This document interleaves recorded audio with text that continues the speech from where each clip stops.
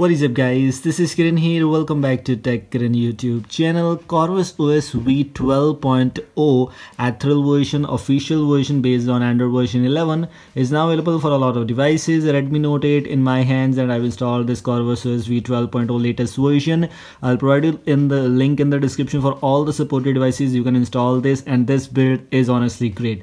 The performance, battery backup, smoothness, features, everything seems to be great and working here. Which are the new features you get here and how this ROM going on. I'm going to share the battery backup stats for my device like Redmi Note 8, and also the performance is just great. Safety status is passing. A lot more things in this video. Stay tuned and make sure to watch this video till the end. Let's get started.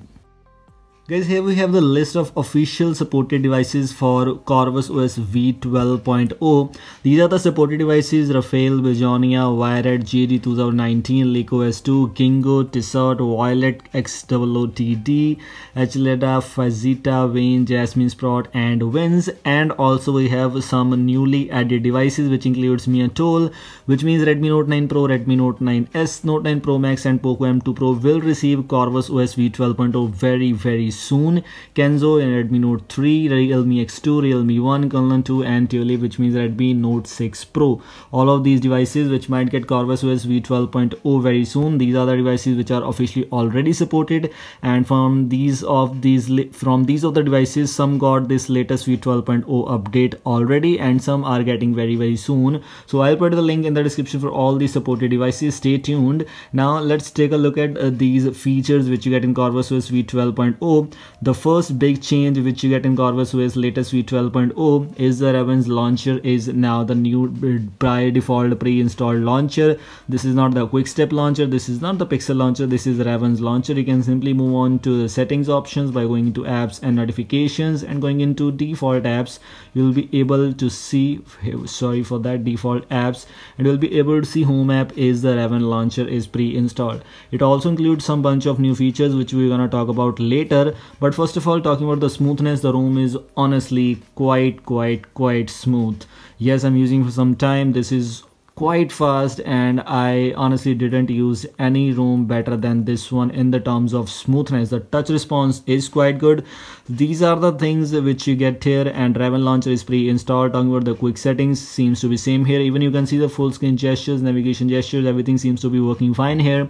In my case, the full screen, that navigation bar pill is hidden from here, which you cannot hide by default, but for this you need to apply a magic module. I have a video on that one too, make sure to check it out. And talking about a safety net status, by default safety status is not passing, but in my case I'm using Magis v21.0, and in my case I have installed this Magis hide props config. This video is also available. If you are still not able to pass the safety net status, you can check out my video and you'll be able to check out that how you can pass the safety net if it is not passing for you. And for that, navigation bar pill, which is not available here. For this I have installed this module called full screen immersive gestures, so that you'll not see the pill here, which I personally don't love to use. That's why swiping right, you see this Google Pixel feed, which was expected. If you install the Google Apps build, then you will see these kind of things. In my case, I love to use the Google Apps build for this device. It's both of the builds are available, vanilla build and Google Apps build, both the builds are available. So whatever things you want to choose, you can simply choose that one. So as you already got to know that I'm using the Google Apps build, so that's why all the apps like Google Phone and Play Store and all these apps are pre-installed and available here. By default, in my Redmi Note 8, the Camera Go, which is Google Camera Go edition, is pre-installed. You can see here, which is of course working fine here, but in my case I'm using this Gcam. You can also use this Gcam. I'll try to provide a link in the description for this Gcam if you need that. This one is Gcam 7.4 and which is working fine. This is Gcam 7.4 by Parrot, if I'm not wrong, by going to About app. This is, yes, Gcam 7.4 by Parrot. You can simply install it from the official website also if you want to, or else I'll try to provide a link in the description. The default wallpaper is damn looking cool. I just love this wallpaper. By going to styles and wallpapers, we have on-device wallpapers options. Only a single wallpaper is available as expected, but you can simply use the styles and wallpapers here and you can apply the wallpapers if you want to. Some clock styles options are available like the type, analog, bubble, Samsung board, whichever one you gonna choose, you can simply choose that one. Also it includes some bunch of new extra things, some extra features. Let's take a look at all those features one by one. First of all, settings. We already know know that Raven's layer and Raven's theme is by default at the top of the settings. Sometimes whenever you open your settings app in your device, in all of the devices, but other things seems to be same here, no extra things. Even if you get the Xiaomi parts, we have in Redmi Note 8 the display color calibration. You can check out the kcal and you can customize that, and other things, Mi Sound enhancer as expected, kind of the same thing. System, about phone, everything seems to be same. Security even includes the face lock but does not include the app lock, but face lock is there. Some guys use that, some guys don't use that. In my case, I'm just trying and it's working fine here. Talking about the battery stats, in my case, almost 3 hours of screen time from 50%. I started using my device from 50%. It's now 24%, so only 26% of battery drainage with 3 hours of screen on time. Honestly, it's quite great. I know that there's no gaming and no 4G net, but you can see VoLTE is there, which means 4G networks are going on, and still if 3 hours of battery, 3 hours of screen on time with a 4000 mAh battery is quite good. Performance is great, and this kind of performance with this kind of battery backup is honestly great.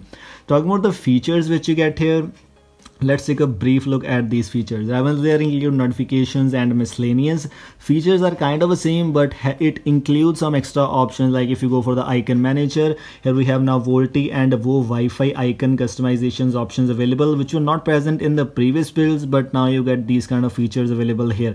Like the VoLTE icon customizations includes the OxygenOS 10, EMUI, MIUI 11, HD CAF, VoLTE ASUS, HD, VoLTE OOS, VoLTE icon, and Vo only. Some VoLTE icon customizations includes this. Vo Wi-Fi icon also includes some customizations. OxygenOS, Motorola, Asus, or EMUI. If you want to choose them, you can simply choose them.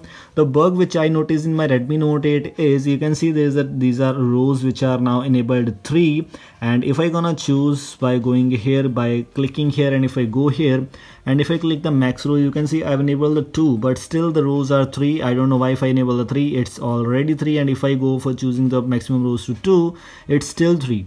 So this might be a device specific bug, but this thing which I have noticed so far. Other things seems to be same here. Wi-Fi, Bluetooth, etc. was working fine. It didn't got any major issues. VoLTE and Vo Wi-Fi icon both are working here. You can simply use them, and data disabled icon you can simply enable or disable or whatever you want to choose. Traffic indicators options are also available if you want to choose them, but I always use a third-party app for that. Quick settings include some customizations. Quick setting tint style, which was not available in the previous update of Corvus OS Android version 11 based. Battery options also include same kind of things. If you go here, we have the buttons and power menu related things, just include a little bit of things. Screenshot and screen record also includes the advanced restart option. By going here, you can simply click here. You will be able to advance this system recovery, bootloader, and fast boot D. In Redmi Note 8, there is no dynamic partition, but still it's showing as fast boot D, so something very interesting available here. Other thing seems to be same, no extra things here. You can see here Raven's theme include the ASIN picker, which was not available in the previous build. Font type has very cool kind of fonts options available, which you can enable them if you want to. Google Sans, one of my favorite one, is also present. Icon shapes, status bar, quick setting icons, quick setting header style, and also include the switch style, which were not present in the previous build. So some new kind of things are already present in this build. All these things I just want to show you are available here. You can simply give it a try. The link for this build is in the description. This is quite great build in the terms of performance and battery backup. You should definitely give it a try. This is all. Thanks for watching and goodbye.